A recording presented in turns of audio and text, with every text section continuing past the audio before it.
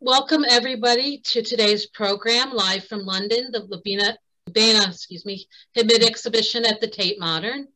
My name is Karen Albert. I'm the director of the Hofstra University Museum of Art. And today we're going to hear from Professor Lisa Merrill about her experiences working with the artist over the years and the exhibition that's currently on view at the Tate Modern in London. So Professor Merrill she's a professor of performance studies, rhetoric, and public advocacy in the Department of Writing Studies and Rhetoric. She is a performance and cultural historian specializing in 19th century performance and social issues on the stage and in the streets. She applies her research and publications about performance history and critical race and cultural studies and spectatorship to a range of cultural artifacts, artworks, and performances. At Hofstra, she teaches courses in performance history, women's and LGBTQ studies, performance art, nonverbal communication, performance and healing, visual rhetoric, gender and intercultural issues in communication, spectatorship, and others. And she has staged historic performances, reenactments during all three presidential debates at Hofstra, from 2008 to 2016. Professor Merrill has published widely in the US and UK. She was awarded the Callaway Prize for her biography, When Romeo Was a Woman, Charlotte Cushman and Her Circle of Female Spectators, the National Endowment for the Humanities Fellowship in 2002, a visiting Fellowship Institute for Advanced Study, La Trobe University in Melbourne, Australia. In 2010-2011, she was awarded the Eccles Center Visiting Professorship in North American Studies at the British Library for Performing Race and Reading Antebellum American Bodies. In 2016, Professor Merrill was awarded the Brockett Prize for the Most Fitting Companions, Making Mixed Race Bodies Visible in the Antebellum Public Spaces. She was a visiting scholar at the Institute for Black Atlantic Research, UCLan, England in 2016 and spring of 2021. And her essay, Amalgamation, Moral Geography, and Slum Tourism, Irish and African Americans Sharing Space on the Streets and Stages of Antebellum, New York, was published in Fionnuala Sweeney's in Ireland, Slavery, Anti-Slavery, and Empire in 2018. In the UK, Professor Merrill has delivered invited keynote lectures, spectacularizing, I always say that wrong, Black bodies on 19th century stages for the International Museum of the Study of Slavery in Liverpool, England, and the keynote lecture, Sounding Anti-Slavery Voices in Antebellum Spaces, for the Revisiting the Black Atlantic Conference, Gender, Race, and Performance, the University of Liverpool in 2019. She recently worked on Turner Prize winning artist Lubaina Himid's Memorial to Zong. It's part of an exhibition at the Lancaster Maritime Museum. And she is a contributor to the Tate exhibition catalog for this exhibition of Lubaina Himid at that is currently on view at the Tate Modern in London. So Professor Merrill, welcome. She is joining us from London live. So we hope we don't have any computer glitches. But so Lisa, welcome. And I'm going to stop sharing my screen. So if you'd like to go ahead and share yours. Okay. And just a little housekeeping first. We're going to keep you on mute while she's doing her presentation. You can certainly ask questions in the chat, and we'll have plenty of time after the presentation for questions and answers. And again, this program is being recorded. So if you, just in case you would like to turn off your video feed. Okay, well, hello everyone. I'm very happy to be here, both to be in London and to be talking and sharing with friends, colleagues, students, and other guests, both in the US and in the UK. I saw in the lineup that some of my colleagues and friends on both continents are on today, so I'm really happy to be here. And I'm happy to share with you the experience of this really remarkable exhibit that's happening now at the Tate Modern Gallery. So I'm going to take you with me virtually. Wish I could have you in my pocket and take you in person to this amazing show, large show of 8 rooms of the wonderful artist Lubaina Himid. And I'm trusting that you guys can all see my screen. So this is the opening. When we go to the beginning of Tate Modern, you have your ticket, you have your virtual ticket with me now, and you see me at this opening with the artist herself. This was the private showing before the whole opening. And so there I am with Lubaina and some of the work that we're going to talk about here that I'm happy to be sharing with you at this very exciting time. I was introduced to Lubaina's work at in Preston, actually. And I think one of my colleagues is on here as well, the director of UCLAN's Institute for Black Atlantic Research, Alan Rice, I think you're on too. And I met Lubaina and Alan in that context. And one of the things I've always been drawn to is the sense of, and you see here this quote of Lubaina's, that she doesn't only see herself as a painter, but as a political strategist, using visual language to encourage conversation, argument, and change.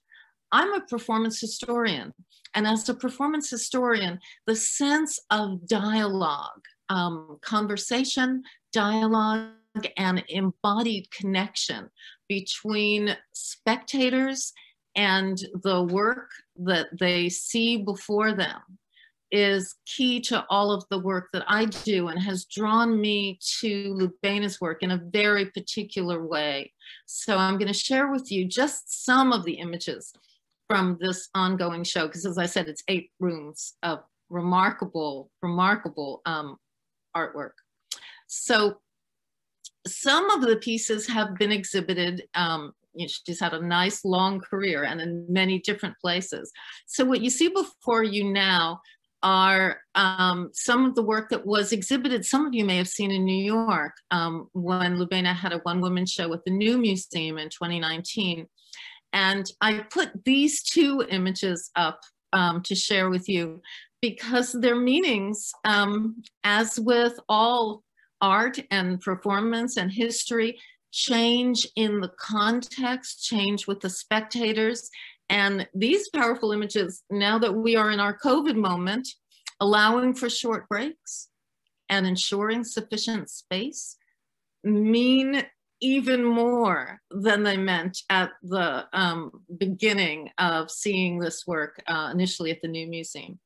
Much of Lubaina's work is done in collaboration with a partner that she's working with, Magda Starsbesky-Bevan. And this work in New York also had the sound underneath it, as it does in the Tate. And I'll mention some more of the soundscapes that Lubaina and Magda have come up with together, so that you can imagine as a spectator hearing Lubaina's voice. And hopefully at the end of today's program, you'll get to hear her voice as well. Here's a shot of one of the many rooms in the gallery in the Tate. And as you imagine walking with me as we are perambulating through the exhibit, this exhibit is choreographed by Lubaina's art and its placement. And so we'll talk about some of these pieces individually, the carts, these wonderful pieces that represent Old Boat and New Money. Here you'll see some of the work here. This is Freedom and Change. This is Between the two, my heart is balanced. We'll talk about all of them, but I wanted you to have a kind of long shot as you imagine being in one of the rooms of this large gallery space with me right now, and realize that every choice that was made is not only the work of Lubaina's that we're talking about, but I want to have you experience the performativity of this work, thinking of the spectator as I do in the terms of the theater practitioner, the Chilean theater practitioner, Augusto Boal, as a spect-actor, and Lubaina's work as a prompt, as the set of scenarios for the live enactment of a dialogue. So we're doing a virtual version of that here today, and I'll close up on some of the pieces. This piece, Freedom and Change, is from 1984.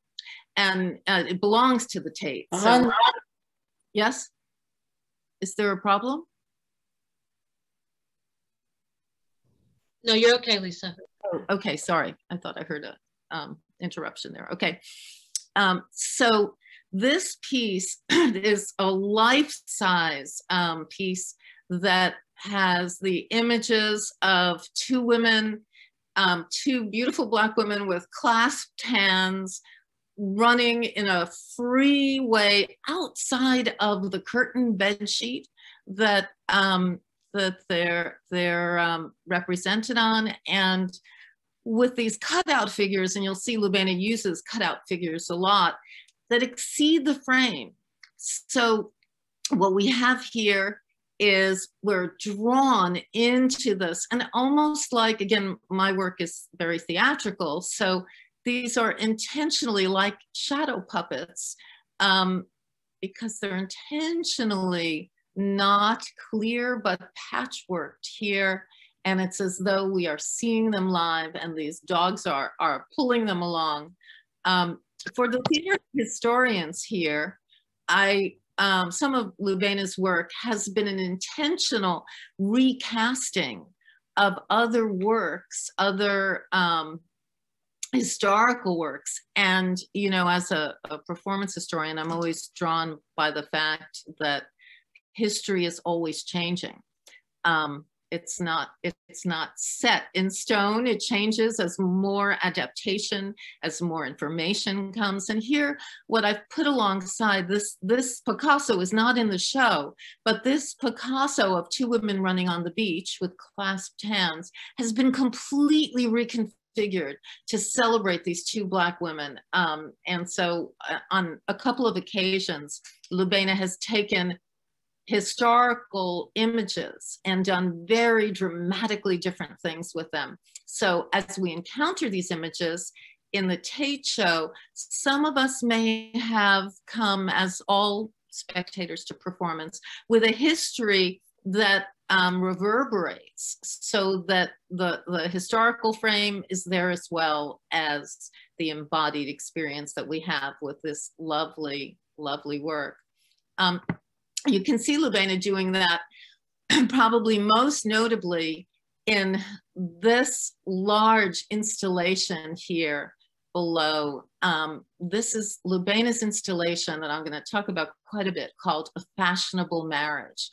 And Lubaina Himid started out as a theater designer. So the use of theatricality is one of the things that, you know, we've been talking about for several years now.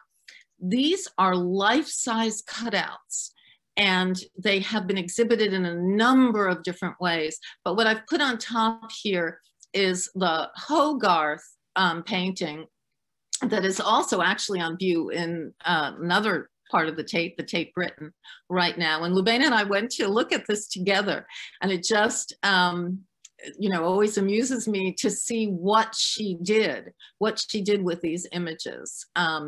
And what she staged for live spectators to interact with.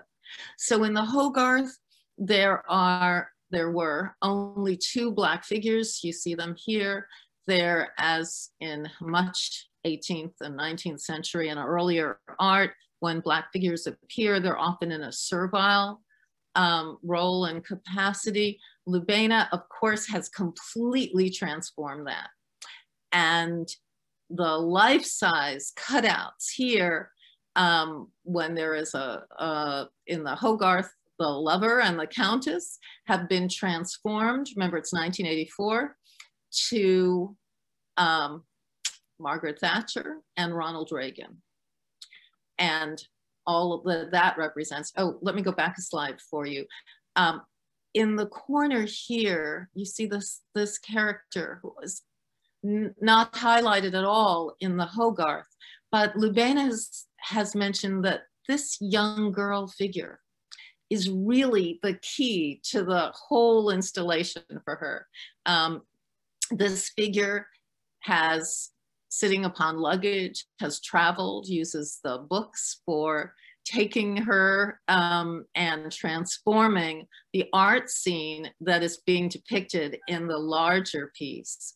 And let me give you more of a sense of that here. So you can't really see the size dimensions, but these are more than life-size figures.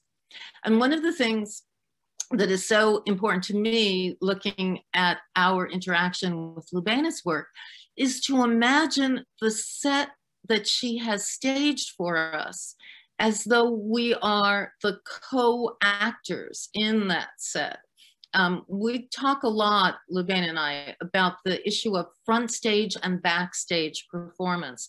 This is a key aspect of performance theory, and the way one prepares for the performance backstage, also the sense of the tableau vivants that are present here, and what it would feel like to be part of this installation.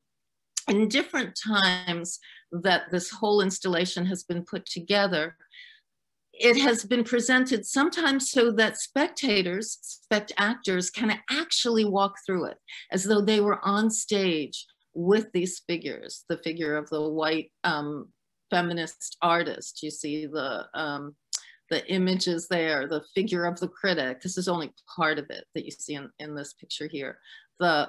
The large, towering, powerful Black woman artist who really is center stage here, and who I've written about quite a bit in the catalog piece, and who's very instrumental in this whole scenario, which is a statement about the art movement in Britain and the way Black women artists were and were not treated, is being depicted here. And so I wanted you to have a sense of that. At the Tate, the scenario is set up so that we can't walk among it. We can't walk behind it, but we can be in the wings. And so I've taken these photos to show you how much the theatricality of being in the wings as a stage performer feels the magic of what that's like. And as Lubaina has said, the magic is when you see how it works. So she very intentionally has the backgrounds here so that it looks as though these are part of a theater setup, and we are there with them. At the Tate, we can just look in, we can gaze in the wings. In different displays, people have been able to move around this amazing large setup. At the Tate exhibit, close to the setup, is of fashionable marriage. And there's so much more to say about this, but hopefully when we take questions, we'll go on further about that. But I wanted to give you an overview of a number of the pieces and some of the work that I've written about, again, in terms of the embodiment that Lubaina has choreographed, are this more recent series called Men in Drawers. And so set up near in the Tate as we walk past or alongside fashionable marriage, we see Men in Drawers. And this exhibit has been really important to Lubaina because the surprise of what you find in a drawer. The things that have been lost or forgotten is key to what prompted her to take that on. And there are several of these in the exhibit. And I just took these photos so that you see some of them are positioned horizontally. So you look in as though you're looking in a drawer with me, with Lubaina, and finding these faces, these remarkable faces looking back at you. The two that are here are, the first is the man in a pencil drawer, and this is the man in a paper drawer. In my article chapter in the catalog, I talk about these also in terms of early photography and the way a photographic plate just appears in a box that is similar to the box that we encounter when we meet the men in drawers and gaze in. And again, if you think about putting your body in space and looking in the drawer and finding what has surprised you, you'll have a sense of what it's like to encounter those.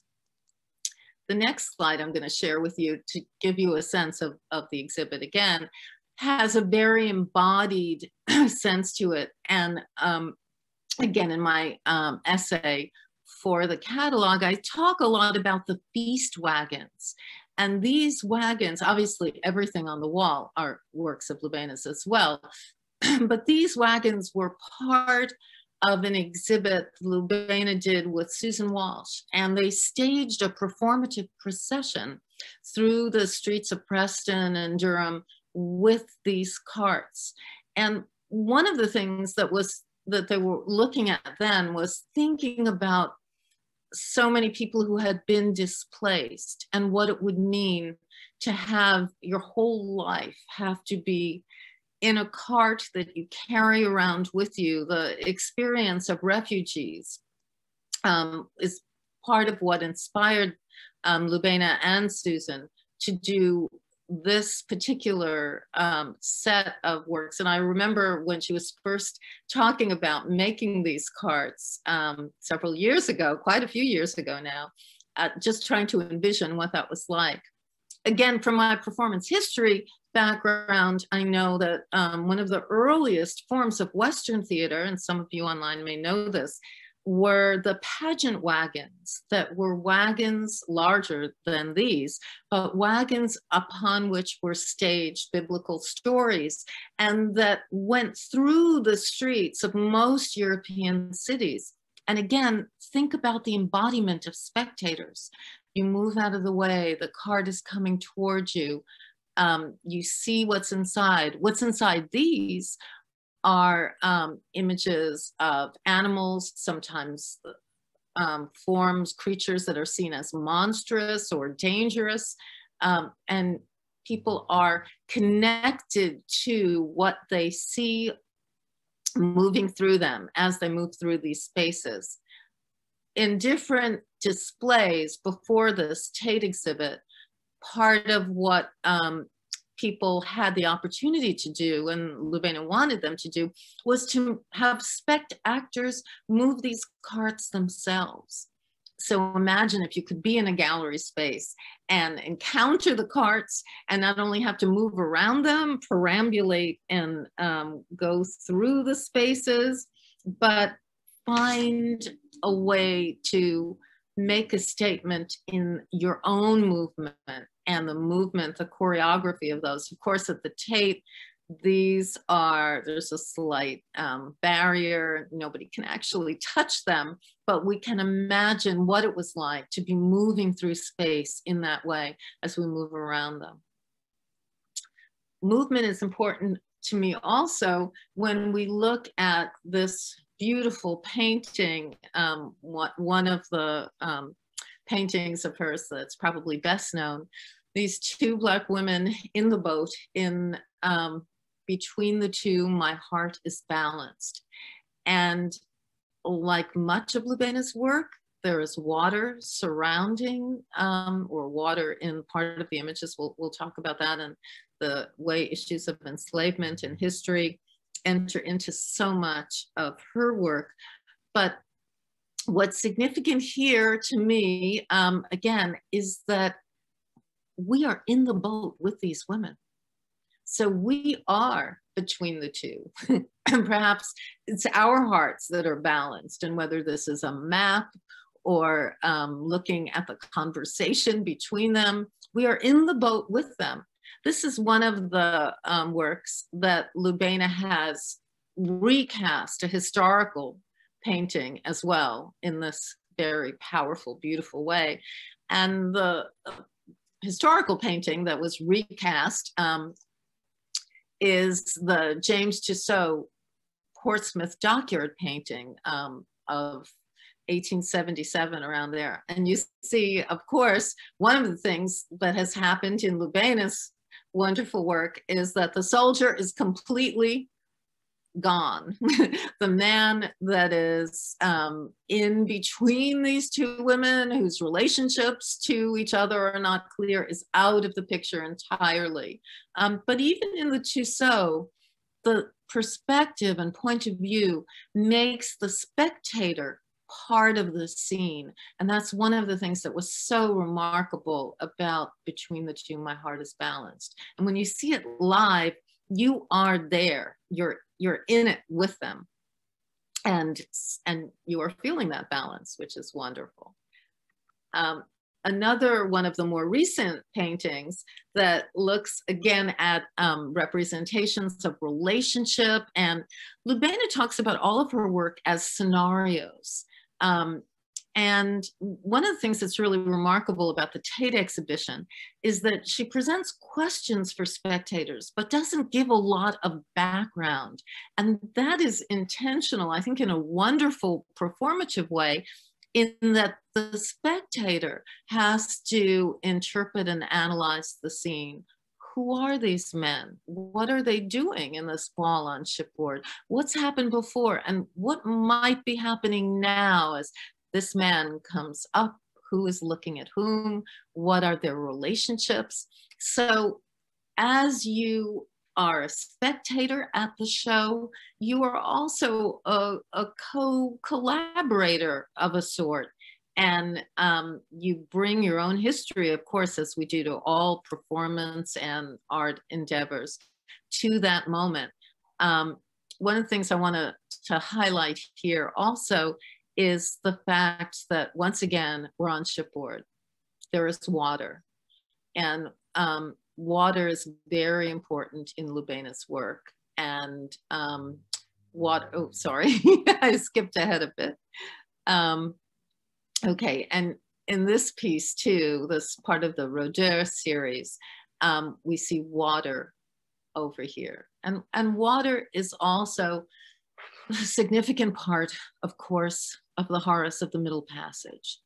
And the Rodeur series casts that in a very mysterious light for spectators.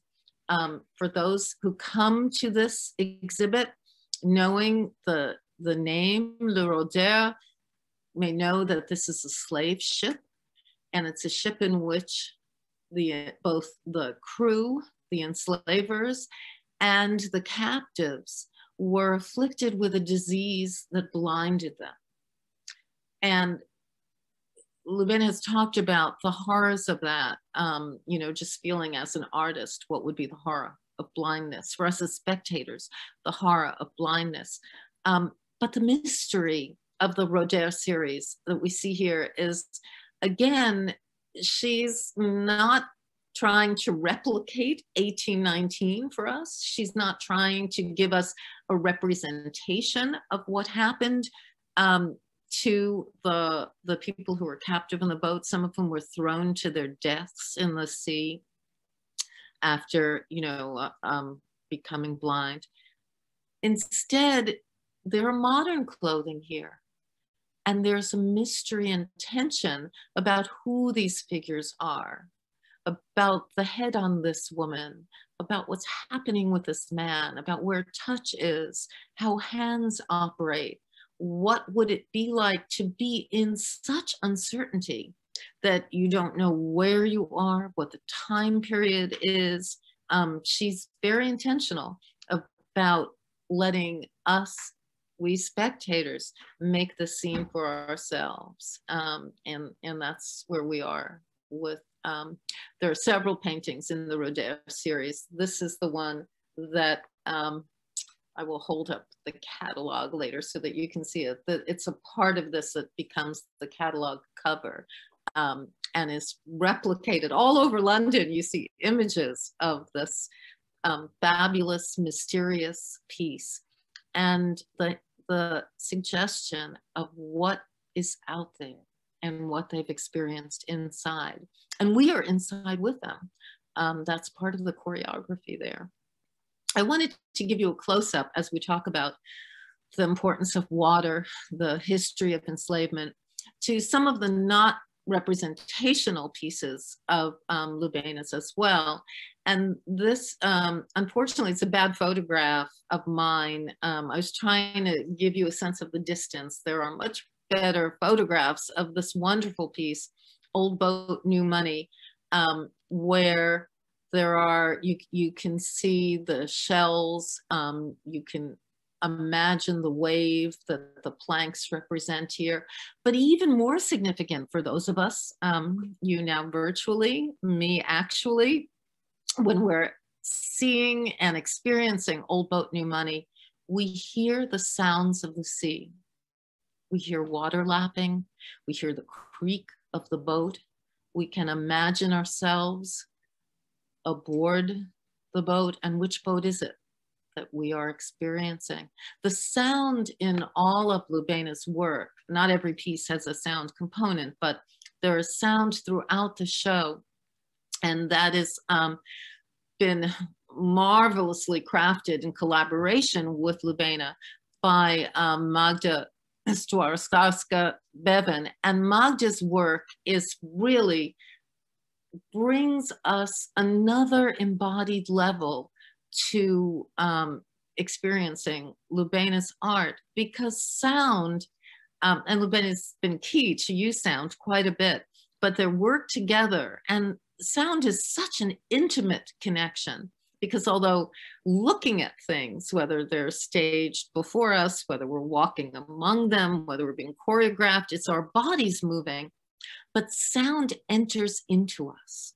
The intimacy of sound is there. And I'd love you to be able to imagine being at this show with me, because in the different parts of each room, you'll hear different sounds, and some of them overlap and some of them are very distinct. So even if you go back to thinking about fashionable marriage, there is a whole soundscape there. They're just, the sound part is really remarkable. And this is very carefully crafted by Magda and Lubaina to decide not only what sounds to infiltrate our bodies, but what they are up against, where we'll hear them, whether we hear them up high and down low. All of that is very carefully crafted. I wanted to share with you also another less representational piece of Lubaina's work. And this is the Jelly Mold Pavilion exhibit. And this Lubaina did for Liverpool in 2010. And I don't know if you can see these as close-ups here, but jelly molds, for the US, we might call them jello molds, take the sugar, and of course, sugar is part of what motivated and maintained the slave trade. And in Lubaina's imagining here, she's thinking about, well, what if we had monuments that were in the large shape of these jelly molds? And I don't know if you can see, but imagine the size of a tree, the size of a figure, and imagine coming across these like small amphitheaters. And these are painted with representations of different African countries. There are beautiful African figures. And Lubaina's exhibit is filled with questions for spectators. The question here is, what are monuments for? And this work of monument and commemoration is something that she and I have talked about quite a bit. Some of my students who are on here know that in looking at Alan Rice's work on creating memorials, we've talked about guerrilla commemoration. That's Alan Rice's term. And here, this question of monuments. What do monuments serve? Who are monuments for? Is key to what looks like a very small exhibit, but is enormously powerful. And so I'm very pleased that Lubaina and I have been talking a lot about doing more work about monuments, some of the monuments that are in the streets in London. And we've walked through some of those, and stay tuned because sometime in the spring we'll be doing more about the whole monument experience. But I wanted you to see that and imagine coming up to these. Imagine thinking that you could play with them, that you could move them around. Again, it's that embodied experience. When Lubaina did this exhibit in Liverpool, they were located in 3 very different spaces, and people encountered them at various places in the city and tried to imagine, them there. Okay, so now we're moving towards some of the things that I have loved that are not in the exhibit. So part of the virtual experience that you have here today is to see more of Lubaina's work, but what in this enormous exhibit, and her work is literally all over the world, what is not here, but is so key and part of it.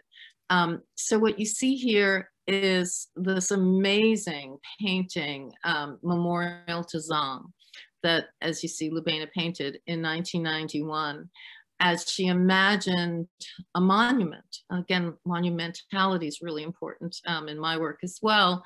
Some of you online are staging your own performances at the site of public art, and that's a lot of what I do.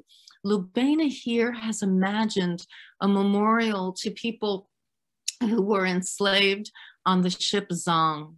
And as some of you may know, the horrors of that particular, of all enslavement, of course, but particularly the slave ship Zong, the slave captains claimed that there was not enough water. In fact, that wasn't accurate, but they threw overboard in 1781 132 enslaved people thrown overboard to their deaths. And in imagining a memorial to those people, these are Lubaina's words about imagining a fountain, a monument, a memorial to people for water to people wasted in water, wasted for water. And again, she doesn't choose to represent the horrors of that slave ship, but what would it be to imagine a monument here that would have the circle of water and have it framed through the spout with this beautiful black man's face on it. Let me go back to that for a sec. As you see, or I guess I say in the next one, this painting now is exhibited in Lancaster, in the north of England, at the Lancaster Maritime Museum. And I was so pleased to be invited to give a talk about that. Again, this was during lockdown. So at first I couldn't do it live. And here so you get a sense of the size of the piece and being masked, of course, in the gallery. But what the lovely people at the Lancaster Maritime Museum did, and this is the show that Alan Rice curated, what they did was ask those of us who were participating in this show, Memorial to Zong, to give the experience of that work. And so there's a very brief clip, because I wasn't able to be there live at first, that I wanted to just share with you to give you the sense of what it feels like to be there. So this is just about 2 minutes. Hi, I'm Lisa Merrill. I'm here with you virtually at the Lancaster Maritime Museum for Lubaina Himid's Memorial to Zong exhibit. A monument or memorial is always in dialogue with its place and space and time. And here in Lancaster, at what was the fourth largest slave port in Britain, this tribute to the Middle Passage captives, particularly those 132 who were jettisoned into the ocean in the horrors of the slave ship Zong, you will have heard of from others at this exhibit. But today I look with you at this painting here, acknowledging this horrific event that took place 240 years ago. But the memorial that we see before us now, Lubaina Himid's memorial to Zong. Look at it with me. Green-blue water surrounding everything. Water is life and death to the drowned, enslaved captives from the slave ship Zong. Looking up at this memorial from the ground, the plinth, the pillar, the column teeters as on a slant, its angle determined by the spectator's position in space, in politics, in privilege. Placed atop, you see a Black man's face and upper body painted on a jug, spewing water from its spout, its mouth, reminding us viewers of whose bodies were made into commodities and at what cost for 132 humans tossed to their death into the sea. Droplets escape the frame we see, escape the frame of history, call us back to this monument imagined. The memorial is a fount, a spray, a spring. In front of a pedestal, we see a banner or sail unfurled, revealing the workings that siphon water up from some invisible source. And here is a basin to catch it. The cycle draws up and drains down again and again. On the Zong, the murderous enslavers claimed there was a lack of fresh water, water they denied the sickened Black captives whom they tossed to their death. On the third day of this murderous rampage, rainwater filled the buckets and basins on board, flowing. There was always enough fresh water. But greed turned humans into cargo, calculating the worth of bodies into pounds. How to honor them, to remember this history in blue-green water, rivulets, a fountain imagined. Lubaina shows us here, out of the mouths of the drowned, spitting, spraying, reminding viewers outside the frame, at the fountain's foot, whose lives we drink in daily. So I wanted to give you guys there a sense of what it's like to be there with Lubaina's work and how embodied it is. And I just wish you could all be there. This is another remarkable, this will be the end of our introduction here, but this is a remarkable installation exhibit of Lubaina's called Naming the Money. And again, the cost of enslavement is part of the history that we see here and that we move among. So in Naming the Money, there are 100, Lubaina painted 100 life-size and even larger than life-size, you see me walking among them, figures of enslaved people. And each of them has a story that she's created. And this exhibit, this was an exhibit prior to the Tate. This has been exhibited numerous times, but when I was there to see it, I was so moved not only by these incredible images, but by the narratives that she has presented for us.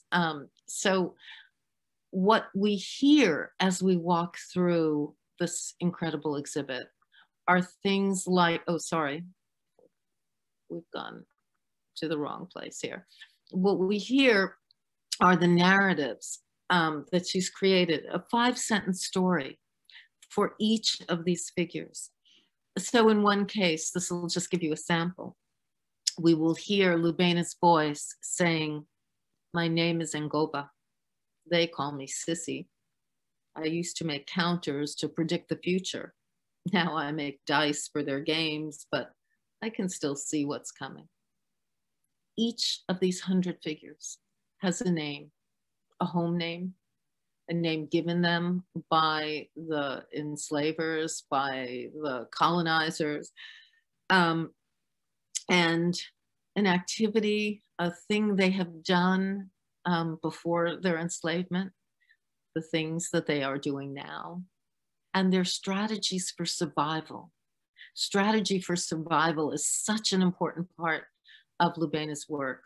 So she not only gives us some of the glimpses of the suggestions of the horrors of the past and its reverberation and continuation in our present as we walk in here among it, but also the strategies for survival for Black people, for oppressed people, but particularly looking at race and what people have to do just to survive. What you see, so here you see the, in Naming the Money, each of those stories is on a packing crate behind the figure. And again, she wants us always to see what's behind something, the backstage, so that we can be part of it and not be taken in by illusion, but understand presentation and our role in it. Now, the reason I included this, besides loving this work, this remarkable work, is that at the end of the Tate exhibit, the sounds of Lubaina's voice giving us these 100 narratives and a music that infiltrates those narratives are played. And it's played against a very unusual installation, a bicycle shelter and a smoking shelter that are used now, where workers might be bicycle messengers, where people who are taking a smoking break might smoke cigarettes. Of course, tobacco and the history of tobacco is part of that. None of these figures are in the Tate exhibit, but all of their narratives are there. And along with their narratives, Lubaina has questions, as I said, in each of the rooms. But the last question is, do you want an easy life? Imagine hearing the stories of 100 enslaved lives, imagined, created by Lubaina, and then encountering what would it mean to have an easy life? Do we want an easy life? At whose cost? With what history? Whose interests are served? All of those questions are present, are in our bodies as we experience this. So I'm going to stop my share now so that I can be back with you as you look at this wonderful work. And what I'd like to do, I've asked Karen to help with this. And I do want to shout out before I turn to something else, to shout out not only to the wonders and thank Karen and Hofstra Museum of Art, Hofstra University Museum of Art, but also I'm very honored to be on the board at Hofstra, the Center for Race, Culture, and Social Justice. and their sponsorship of today's talk as well, because I see you present here, and I'm so pleased that I can be sharing this work thanks to their wonderful support as well. And of course, the Cultural Center at Hofstra University and the magnificent Kathleen Collins, who makes everything happen. So I'm so pleased to be sharing this with you under those auspices, and to know some of my UCLan friends are here as well, and some of my Hofstra students and some of my old childhood friends are there. So I'm very pleased. What I'd like to end this part with is, some of you may have already had the opportunity to see, but Lubaina was interviewed. I'd love you to hear her voice. And her voice and dialogue is and conversation so important to her. And last week, when I met up with her, and she had just come from an interview with CNN's Christiane Amanpour. And so Karen has kindly put the link for that interview here. And I'd like you to hear some of Lubaina talking about her own work, because there's nothing like hearing from the artist herself. So Karen, can you key that for us and play some of it? Yes, and I put the link in the chat, so if you need to see it, we're going to play a little bit for you. I made the paintings, but they're conversations with audiences. So I want you to go in that room and understand that you have agency. Mm-hmm. Meaning what exactly? What should an audience do to embrace the invitation that you're offering them? Well, rather than look at the work and admire it, as you sometimes do in an art exhibition, you go in the room and ask yourself what this reminds you of, what it makes you want to do. Those sorts of questions. Not so much why is she doing this thing, but how can I enter into this scenario? I read that you said that art is all well and good, but it's not as if what you're painting exists in a silent vacuum. The boat, you'll hear the oars, you'll hear the sea. So sound is incredibly important for you as the life force around you. It is. I mean, it's around us all the time. We're walking down the street, we're hearing all kinds of different sounds, different voices, different music. And it seems to me that an exhibition, why would it be different than that? And a lot of the time, I want the sound that's coming out into the gallery to encourage you to listen to the conversations you're having in your head. So there's a sort of three-way thing going on. Even the sound is trying to encourage you to feel and think about yourself and your actions and your memories. You were the oldest and the first Black female artist to win the Turner Prize in 2017. How has that changed the way you work or the way your work is received? Well, in a way, it hasn't changed the way I work, but I suppose it did make me more daring. I guess I won the prize when I was 63, and I kind of knew that there were not 63 years in front of me, knowing there were 63 years behind me. So I absolutely understood that I have to make the most of the years ahead. So take any risks I could and keep going, really. So that made a difference. There's sort of no room for pondering, resting. I just want to make things, try things, work with other people and see what happens. So I want to talk to you about your work, a fashionable marriage. Okay. So that's cutouts. Yeah. And what year was it done?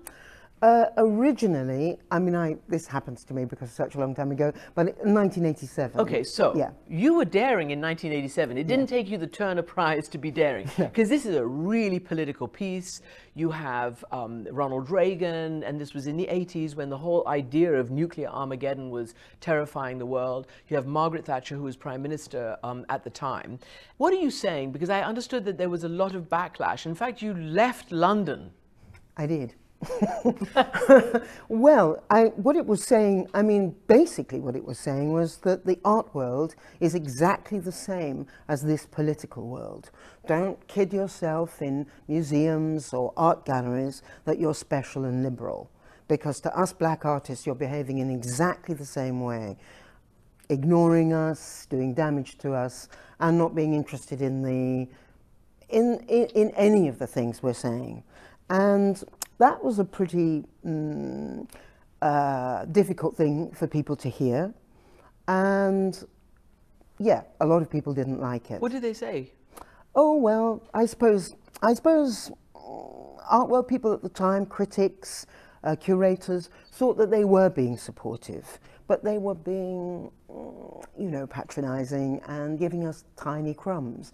And I guess at the time, I was in my early 30s, I expected more, I wanted more, I was more ambitious for all of us. And I wanted to make a difference. And I had the nerve to be that bold. And I didn't care.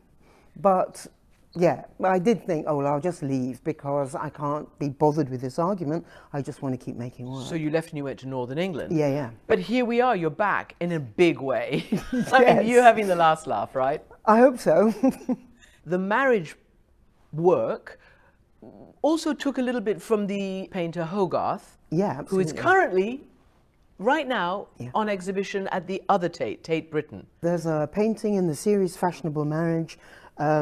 It's the Countess's Morning Levee, and I've really copied it person for person and translated it into the 1980s. Why? Well, Hogarth was laughing at everybody, vicious to everybody, a bit of a bitter man, I suppose, but really interested in exposing political hypocrisy. You're not, at least it doesn't come across in your paintings, as a bitter woman, a bitter or sarcastic, devastating kind of artist, because your paintings seem to be full of joy. And even though you're taking on very difficult subjects, you're not, for instance, is it called the Rodeur exchange? Yeah. You don't paint the victims of that event. You paint something very different. Tell me about the Rodeur and how you decided to portray it. Okay, well, I suppose I wanted to examine first of all, what terrifies me as an artist, and that would be losing my sight. What would terrify an art audience? Losing their sight, because they obviously adore looking at visual things. So that is lurking there in this scenario. The story of the Rodeur was a French slave ship that took captured Africans from the west coast of Africa on the way to the Caribbean. And in that horrific journey, many of the crew and all of the captured Africans lost their sight.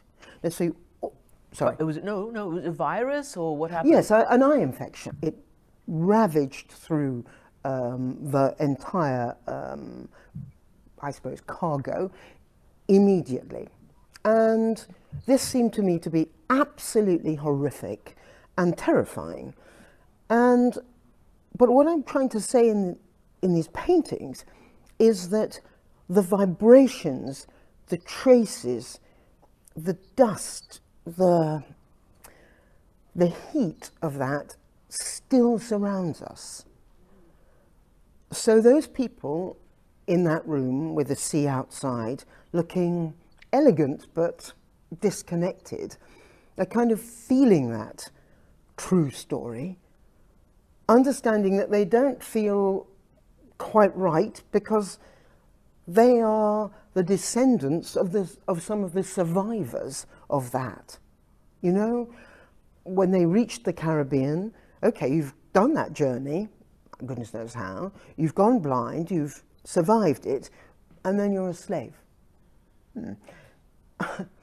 It seems to me horror upon horror. So there's no point in painting that, because you or I would come into that gallery and be horrified and overwhelmed by that. One thing you just said is quite stunning. You said those who survived, if they hadn't been thrown overboard, the others were thrown overboard? Yes, that happened a lot. sometimes the ship's captain would feel that maybe the freshwater supply was low. So rather than endanger his crew, he would throw captured Africans overboard to, save the water supply. That was what was written down. But I think that many historians feel that if there was any sign of insurrection, any sign of disease, yes, then let's chuck them overboard. But of course, that was kind of dangerous because they were worth a lot of money. So the insurance claim found a lot of these things out because, of course, everything is accounted for. You're from Zanzibar, your father was from Zanzibar, and you're quoted as saying, I was born into tragedy, I'm paraphrasing, but my birth also was tragedy. That's because your father passed away very early. Yes, I was 4 months old, and my father, who got malaria every year in that kind of way, that you can and you do, and you get it every year, and you feel ill for a bit, and then you're okay again. And that particular year, when I was four months old, he got it particularly badly and died. And my English mother, she had the choice. She could have stayed there with me. She could have left me there with my African family, or she could bring me to England, and she decided that's what she wanted to do. When you look back, was coming here to the UK, did it provide you with a land of opportunity? And would it have been different had you stayed in Africa? Would you have been this artist? When you think back? I think if I'd stayed, I probably would have ended up designing kangas, I suspect. I still feel... Kangas? The African cloths that I use a lot in my paintings to talk about conversations between women, really. I think I would have ended up being a textile designer like my mother, but in that kind of context. I suspect, like in every young person's life, there's encouragement to be a doctor or a lawyer, but I don't think that would have happened to me. You do paint on sort of a lot of different surfaces. Yeah. It's not just canvas, right? I know. Okay. I know we don't love to hear her talk more, but I want to leave some time for us to have questions and answers. Sure. So if anybody has a question, you can put it in the chat. Let me just go back and look at the chat. To comments about they love the interview, excellent, about her sharing her own ideas in person. That was really great. The link to the video is in the chat. Somebody asked me to post that. It is in the chat if you want that. So does anybody have a specific question for Lisa or comment that they'd like, something you'd like to hear more about?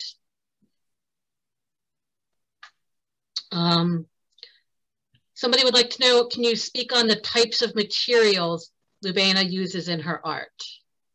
Oh, wow. She started to talk about it, and that's when I cut her off, sorry. Yes. I think you need to listen to Lubaina talking about it, because she uses so much. And I think one of the things that's remarkable is they are paintings, they are, I love the cutouts, the life-size cutouts, the carts, the planks that are the boat. There's a whole room that I didn't mention called the Blue Grid Room that is part of the show, where she takes patterns and different shades of the color blue and has it circle the whole room. And while it is circling, again, sound is so key to this particular, the Blue Grid piece. And so some of the blues go over instruments, go over wooden planks that, as I said, they surround you as you hear Lubaina, sometimes speaking Flemish, and sometimes this was shown originally in Belgium, and sometimes in French and in English, and you hear some music that is suggestive of, lots of music, but also the Joni Mitchell, not the words, but the sound, few sounds to the part of that incredible song Blue. So you just hear a few bars of it. But again, if you know that, or if you imagine yourself being surrounded, that's part of it. The other thing that I didn't say that I talk about more in my essay is the way she uses text. She uses questions. So there are words, not typical gallery descriptions of when something was done or what the artist might have intended, but instead words to prompt the spectator. That's what I have brought to it, this sense from Augusto Boal that spectators have an active role. And so we are being addressed by Lubaina's artwork. We're also being addressed by the texts that she uses. And in this way, some of her influences, when I talk about the carts in the essay, I also talk about Brecht, Bertolt Brecht, the playwright, who was very influential to her, political playwright, and one who was very dear to my heart. And the carts reminded me of Brecht's mother Courage, who, in the wartime has taken everything in her carts. So that sense, this is a great question. I don't know who asked it, but it's a great question. But the thing to remember is that Lubaina sees the opportunity to do all of it. There's sometimes, a couple of years ago, she asked me to send her copies of the New York Times, and she did things on The Guardian and the New York Times and painted over them. She's got 100 pieces of a China service that was exhibited in Lancaster, and totally changes the meaning of the privilege of that kind of material, and instead gets people to see the history of enslavement. So there's, you can imagine, Lubaina has brought her vision to so many different contexts. And I think that it's very clear that she is that interaction, she really wants the visitor to interact with her work. I think that's very evident in what she's done. And I think the use of the whole variety of materials really makes it an experience when you're there, which I think, as I always say, it's much better to be in person looking at artwork than to do it virtually. And I think that in her case, it's because it is an experience being there, right? Because of the space, because of the sound, because of the other people that you'd be interacting with, that makes it a very different case with her in particular. Yeah, and I just want to add to that I think part of my conversations over the years with her really are informed by exactly what you're saying, Karen, and also my performance background. Because when you go into a theater, as anybody who does any kind of performance work knows, every particular performance is different. It's a dialogue with audience. Even if the audience doesn't say anything, they've come in at a particular moment in time, they're in a specific context, they are part of the dialogue. And that is really how I see people interacting with artwork in general, but with Lubaina intentionally. And having started as a theater designer, that sense of what's the spectator's role in that? And she has said, the audience is the most important person in the room. And the way I have described it is these wonderful works of art are prompts. They are Lubaina's gift to the spectators in the room. They prompt us to think about our own lives. They prompt us to think about the past and what has been erased, what she says invisibilized, particularly in terms of Black history and histories of enslavement. And they are part of a dialogue that is an ever-changing dialogue. So the embodied part of that conversation is really key. Yeah. Anybody else have any questions? I don't see any more questions in the chat. If anybody wants to raise their hand and just ask a question, we could do that too.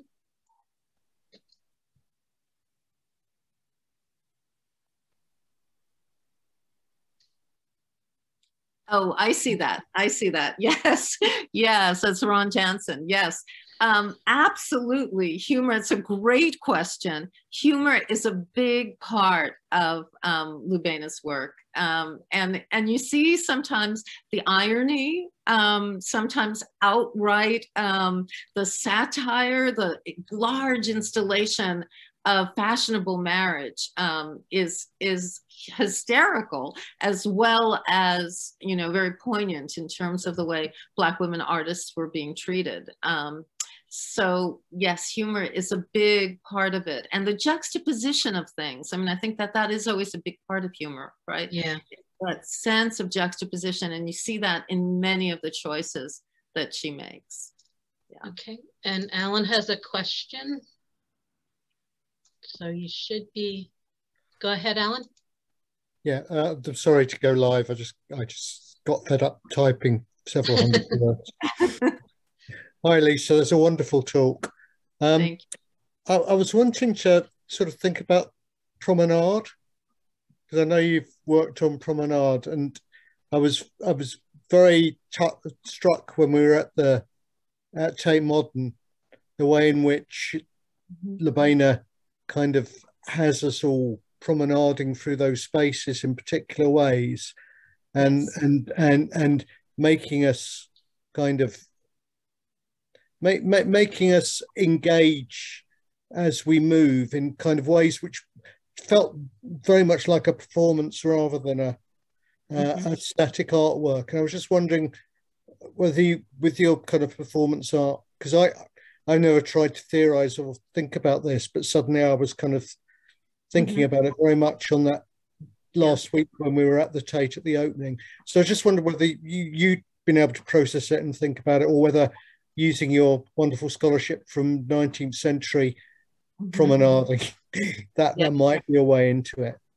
Yes, thanks for that very particular question. So as you can tell, Alan knows my work as well as Lubaina's work, and he has published quite a bit about Lubaina's work. Yes, as the show was being set up, I was in contact with Lubaina and with the people at the Tate about the positions of things. And absolutely, it is choreographed. The show, we spectators are choreographed in terms of the sequence of things. Sometimes it was a bit frustrating, I think, I don't want to put words in her mouth, but, as with fashionable marriage, this question, I told her I wanted to talk a lot about backstage and our backstage positions. And then the Tate said, well, there is no backstage. You can see it from the side. And I said, well, that's in the wings for the actor. But the show was very intentionally structured. And some of that, I suppose, is also COVID, that you couldn't go back again. You had to go forward in a particular pattern.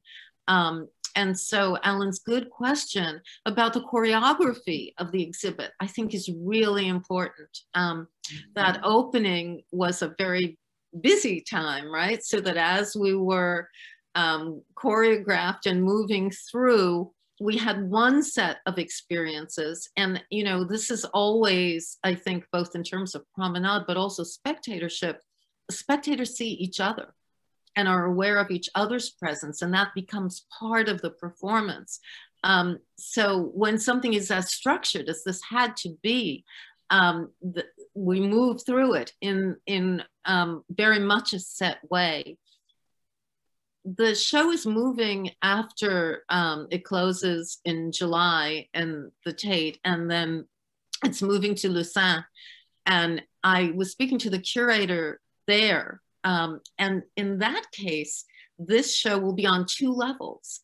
And so I'm very interested in what happens when the movement changes, when what comes up against what is different. From the academic point of view, the intertextuality, which pieces are up against which pieces, that frames the spectator's experience and the connections we make or don't make.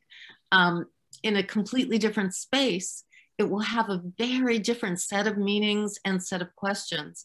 So I don't know if this answers you, Alan, but I've been thinking about this quite a bit from the very beginning when we were thinking, well, first will COVID let us open? And then what will this mean in terms of moving through and not being able to go back? I've been back again a couple of times. I'm still in London, and I'll be there tomorrow talking through the exhibit with some friends. And each time, just like each time you go to see a live performance of any sort, it's different. It will evoke different things. But in this case, our structured choreography will be the same. It's been put together by Lubaina, and under the auspices of what some of the needs and restrictions are for the Tate. I want to say also that Lubaina's vision, because her vision is not only about specific pieces, but about a large thing, she really has a sense of where the rooms are, where the walls are, what are the shape of the walls. All of that shapes the experience of spectators. And so, I wish all of you who, unlike me and Alan, have not seen it live, but have to see it virtually, could have just a sense of moving through it. And I'm looking forward to seeing what that's like the next and third and fourth times around. And then when it moves to Lucerne. And some of the pieces will be not only in different places, but may not even be there. So what do those absences mean? That's a great question. Thank you. Okay, we have another question in the chat. Okay.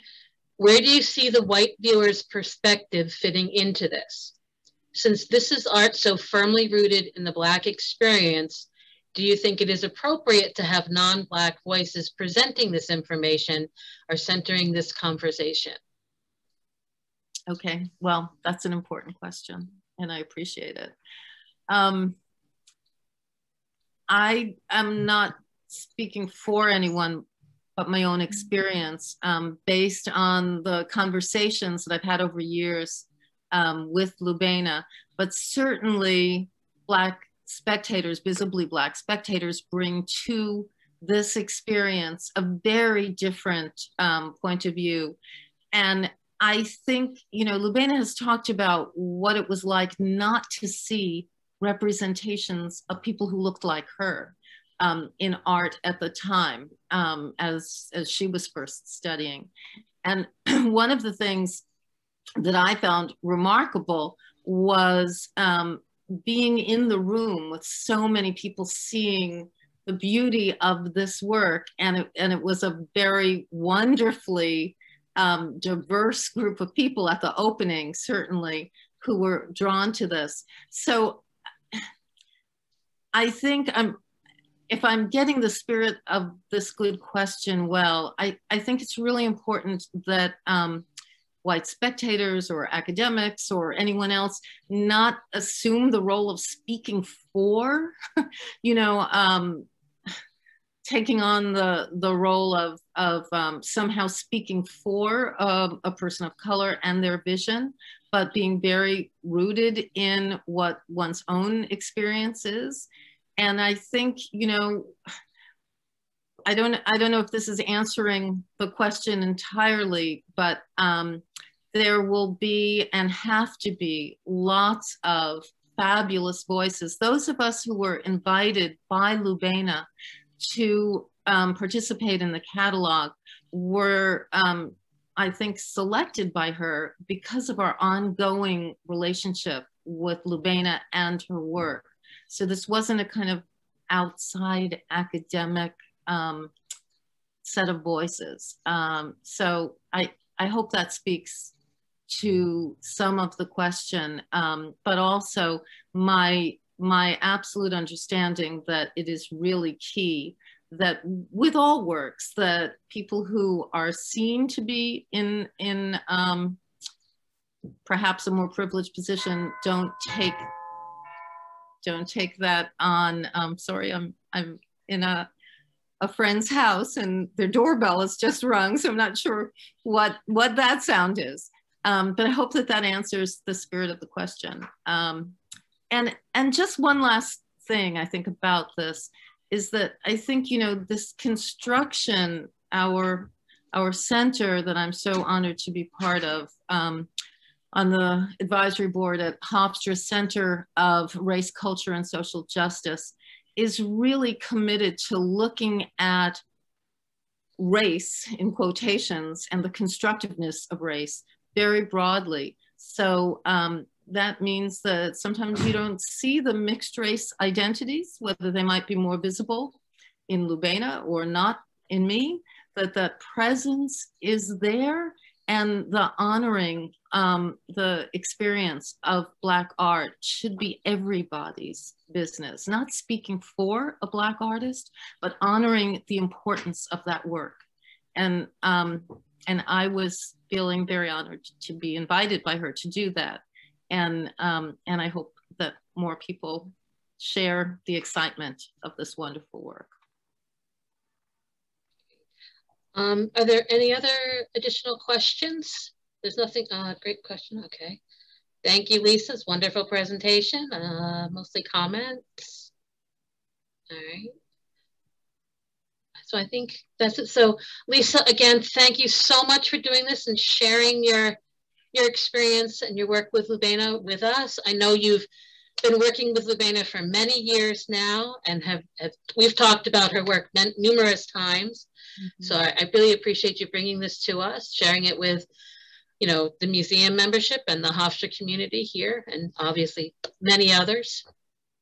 And well, it's my privilege to be in such wonderful company, certainly at home at Hofstra, and also here in the UK. And I'm just really thrilled that I was, you know, invited by Lubaina. I'm glad we were,